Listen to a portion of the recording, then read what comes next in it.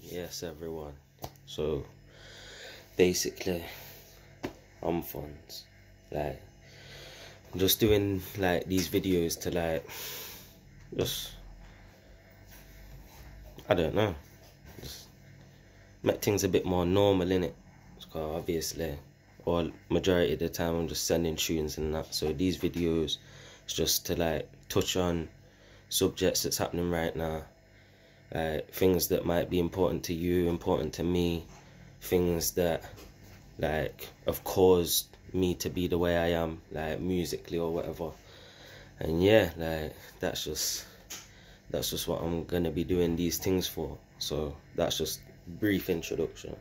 So like this one today is just gonna be about me, how I started, and like my opinion on the Nottingham scene basically. Like some man might agree, some man might not. So like this is where we create a discussion in it. So funds, I started when I was 13. To me, like it's a bit of a late time to start spitting, but you start when you start, innit?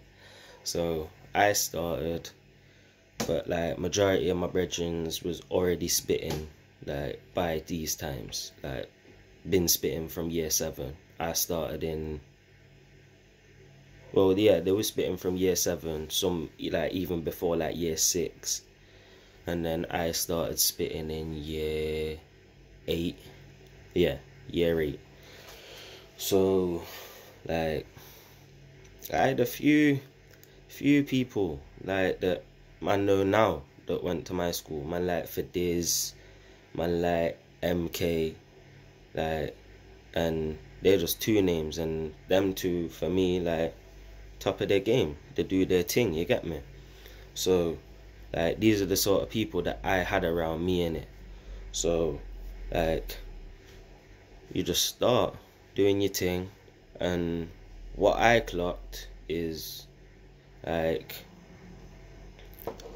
back in the day when I was younger, a lot of people either just like did it as a hobby, like it wasn't like for a career or nothing, and like 2 is like man was real protective of like their spot, if you know what I mean. Like if you was good or anything, like man will try and make you feel like you're shit.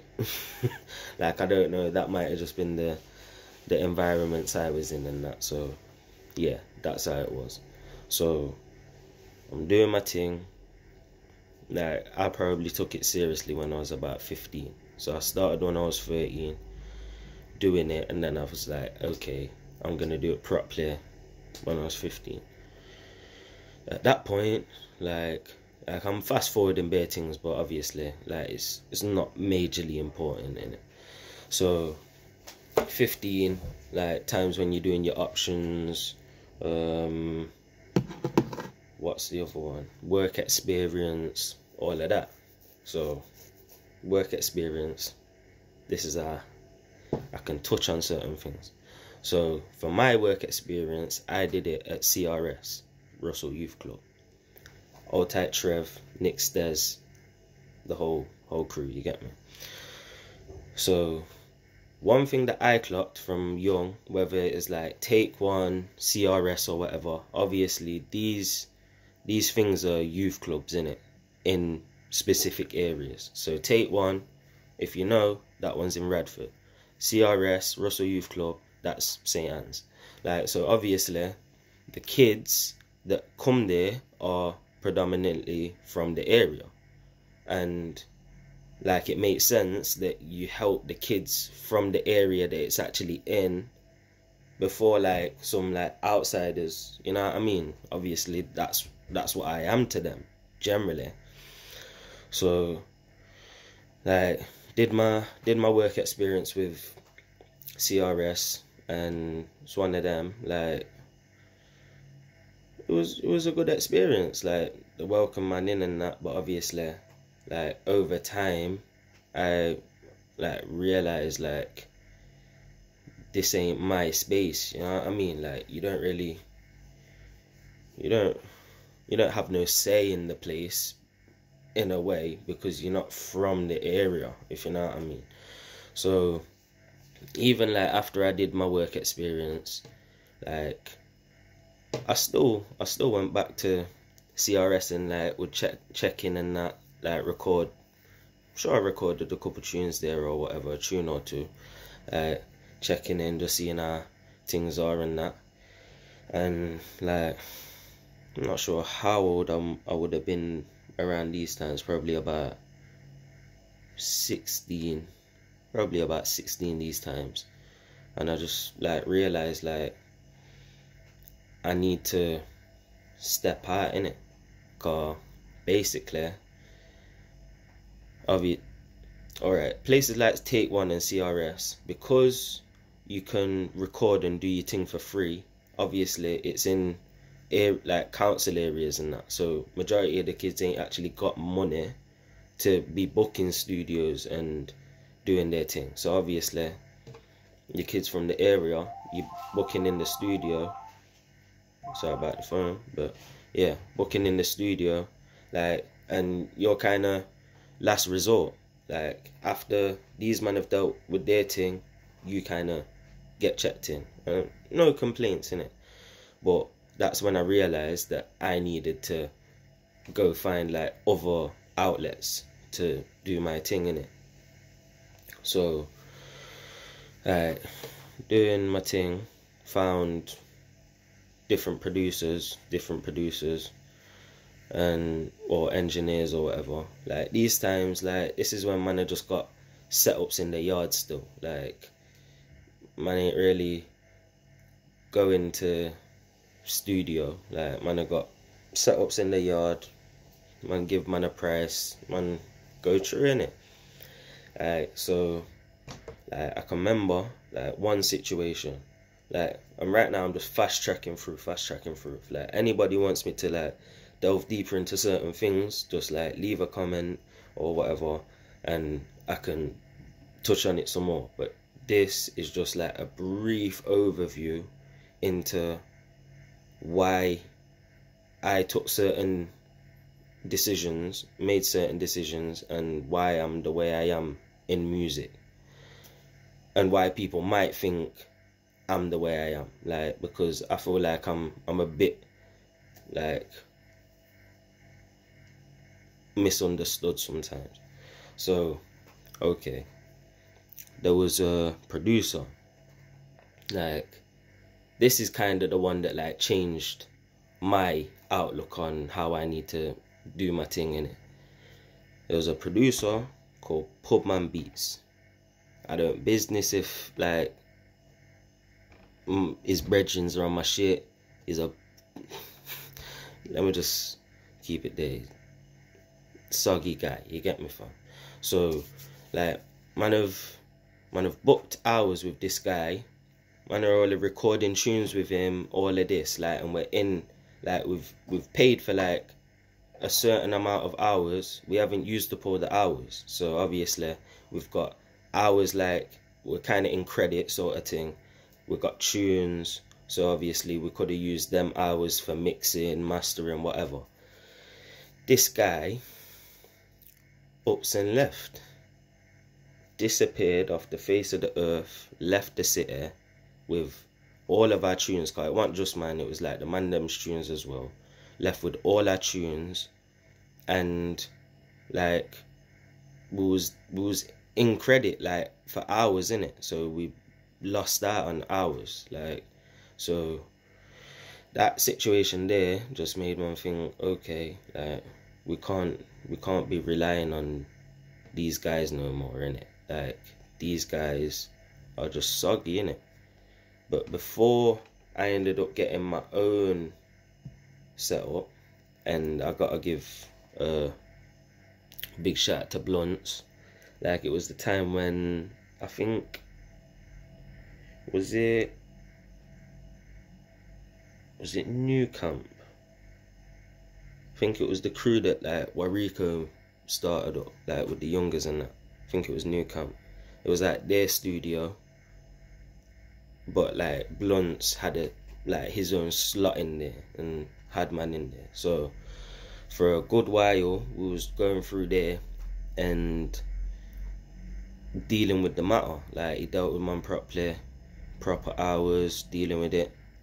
The only thing with that is it was expensive. Like man, I go in studio, like I'm booking, like I think it used to be like 4 hours at a time. Then obviously man them smoke, so man are coming through with pack. Like bruv, like just checking man on a one away, I can just be dashing away £60 one time. But obviously I'm doing this every week, so in a month time I'm dashing out like 240, 250, maybe more, maybe less. Like, but all of that was coming out of my pocket every month. So obviously, like, it's not cost effective. Like, it's just rinsing my money.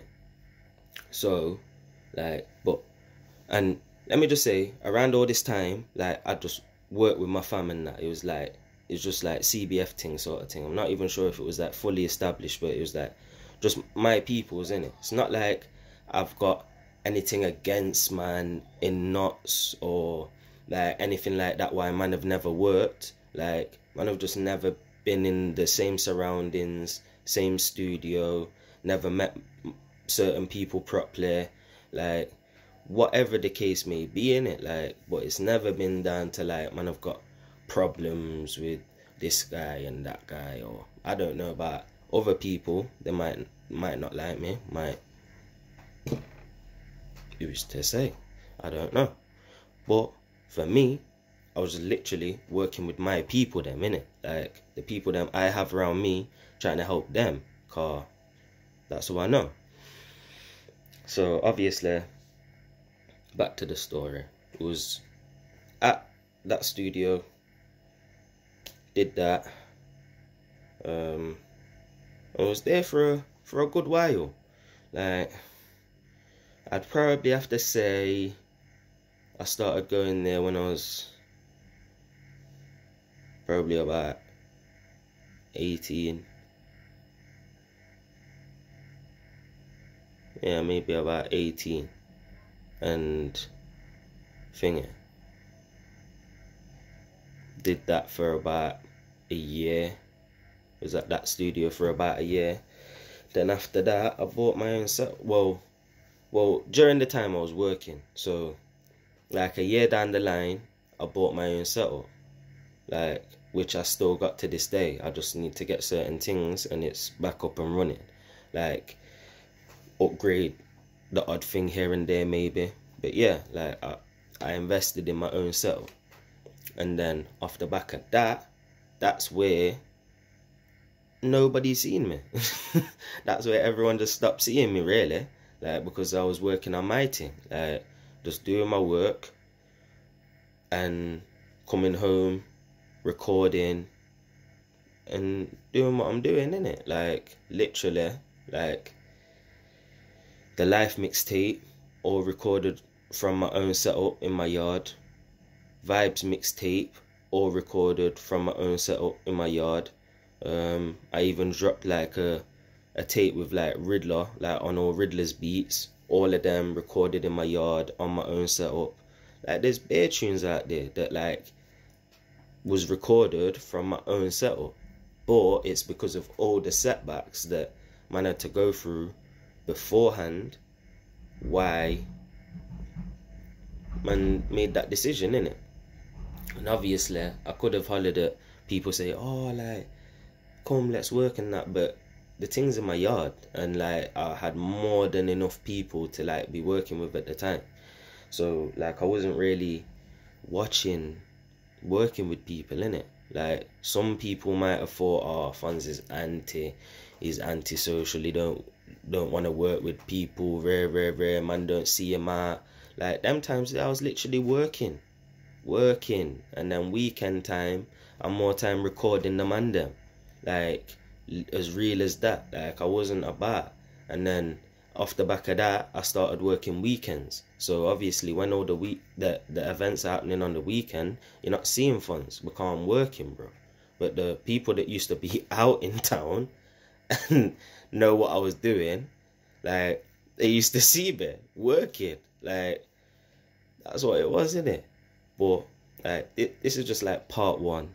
I'ma just lock this off and I'm gonna come back in it.